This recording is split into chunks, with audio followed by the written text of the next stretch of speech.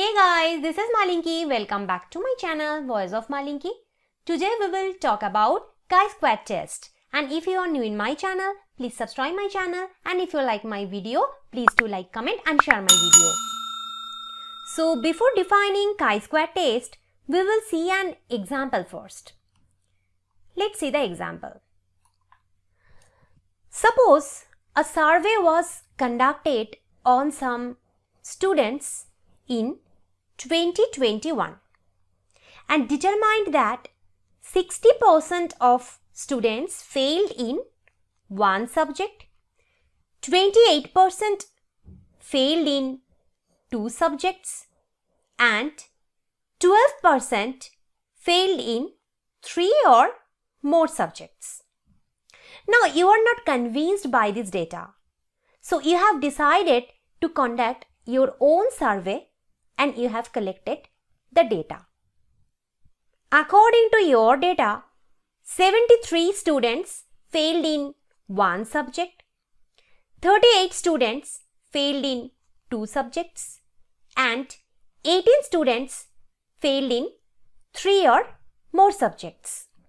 So you have chosen total 129 students. So these values are your observed values, right? So your work is to determine whether the previous survey report supports your study or not. So in order to do so, you have to perform a statistical test that is nothing but a chi-square test. Now let's define chi-square test. A chi-square test basically determines whether there is a significant difference between the observed value and expected value in a random data set. In other words, we can say that the chi-square test is used to estimate whether to accept or reject null hypothesis. So we have studied null and alternative hypothesis in our previous lecture. If you want the link, I am putting it in the description box. So briefly, if there is no difference between expected and observed value, null hypothesis should be accepted because nothing is happening.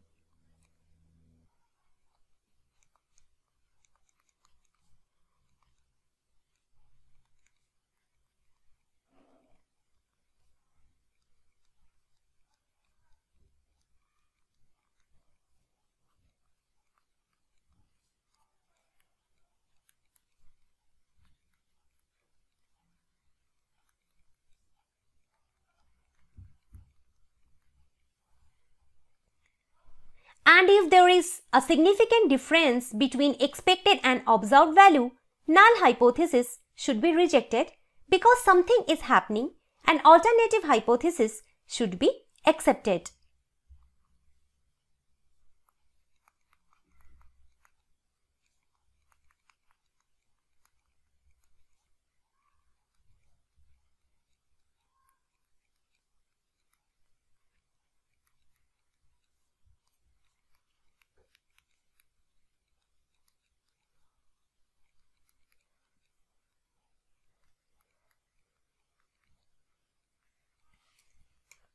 The chi-square test is represented by chi-square.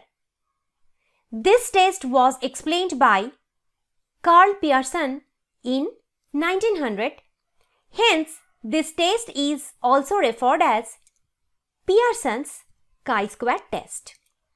The formula for chi-square can be written as chi-square is equal to summation of observed value minus expected value whole square divided by the expected value.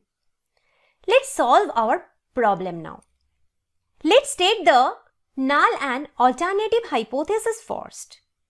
Null hypothesis, the percentage of students failed in 1, 2, 3 or more subject is 60%, 28%, 12% respectively. That means we are agree with the expected values.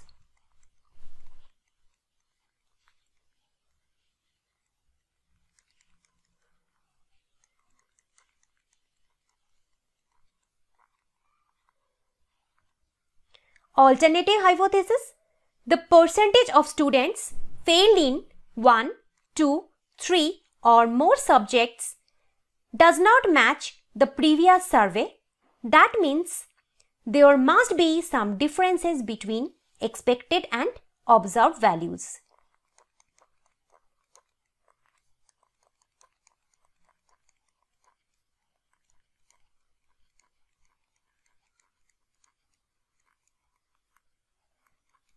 So, we will tabulate our data here.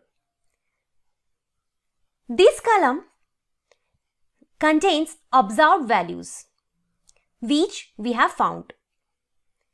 This column contains expected values. According to previous survey, we know that 60% students failed in one subject.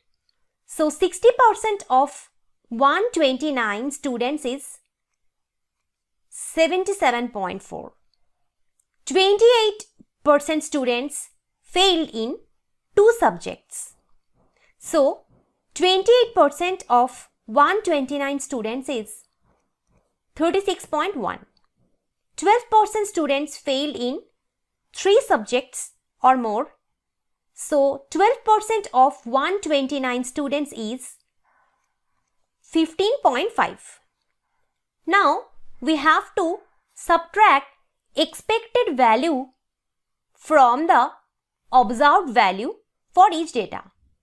So, 73 minus 77.4 is equal to minus 4.4. 38 minus 36.1 is equal to 1.9. 18 minus 15.5 is equal to 2.5. Now, in this column, we will just make the square. So, minus 4.4 whole square is equal to 19.36. 1.9 whole square is equal to 3.61. 2.5 whole square is equal to 6.25. In this column, we will divide these value by the expected value. 19.36 by 77.4 is equal to 0.25. 3.61 by 36.1 is equal to 0.1. 6.25 divided by 15.5 is equal to 0.4. Now we will add these values. So we will get 0.75. So if we add 0.25 plus 0.1 plus 0.4, we will get 0.75. That is the chi-square value. Next, the p-value or the probability value will tell us how to conclude. So if chi-square less than or is equal to the p-value, the null hypothesis should be accepted. If chi-square is more than p-value, the null hypothesis should be rejected. So, we know the chi-square value now. We have to compare it with the p-value. So, to do that, first we have to know degrees of freedom, DF. That is called DF. So, DF or degrees of freedom is just the number of categories minus 1. Therefore, for the above example, degrees of freedom is equal to 3 minus 1 is equal to 2, since we have 3 categories here. Students failed in one subject is the first category. Students failed in 2 subjects is the second category. Students failed in 3 or more subjects is the third category. So the degree of freedom is 3 minus 1 is equal to 2. Now let's check p-value at degrees of freedom 2. So here we have a table from which we can find p-value for any degrees of freedom. So if you are asked this type of question in your exam, you will be given this p-value. Don't worry about that. You don't need to by heart anything here. For your understanding, I am providing this table here.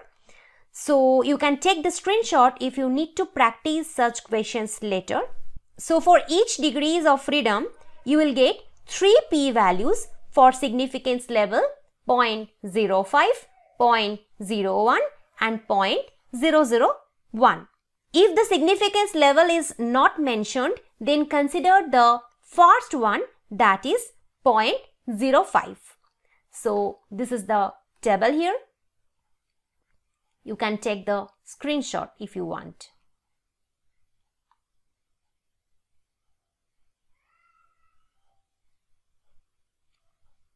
This is the full table.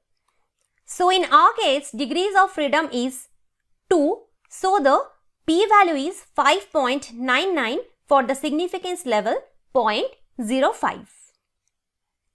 And we have found that chi-square is equal to 0.75 that we have found here.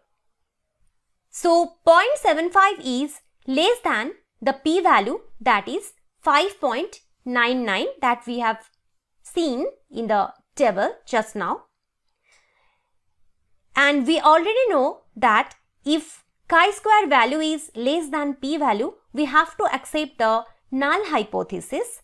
That means the previous survey report supports our study, since there is no difference between expected value and observed value.